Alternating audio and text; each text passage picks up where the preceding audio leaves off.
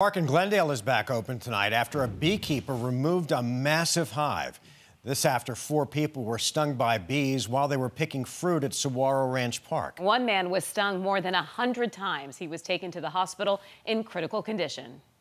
One of the firefighters described it as a buckshot on the back of his shirt, just completely covered with bees. And that man has since been released from the hospital. Glendale fire crews say they have received reports of bee stings at this park before, but could not recall a major attack like this one.